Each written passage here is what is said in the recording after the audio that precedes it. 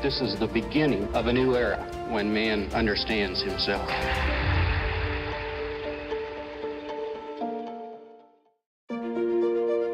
It's one small step for man, one giant leap for mankind. Where did he get that from? That was perfect. Came up with the right words, as usual.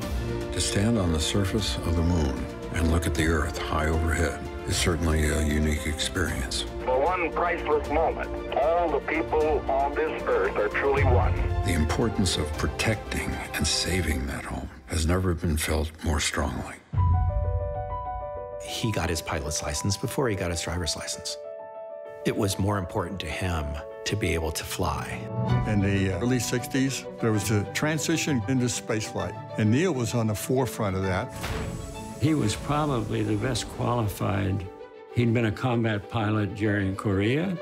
My father felt like there were things that he just couldn't say no to, and my mother really wanted him to spend more time with the family. Neil was quiet and poised, but here he was in command of the moon landing.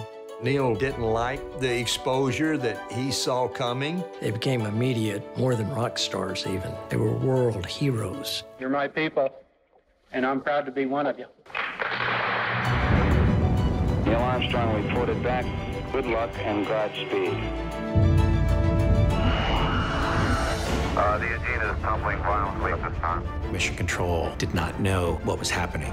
We got serious problems here with tumbling end over end. That was potentially the end. We do have the spacecraft under control at the present time. Apollo 11, this is Houston. We'll see you on the other side, over. Houston, the Eagle has landed. We copy you down, Eagle. We actually did it. He's the best person of all of us to have been the first man on the moon. This is the beginning of a new era when man understands himself.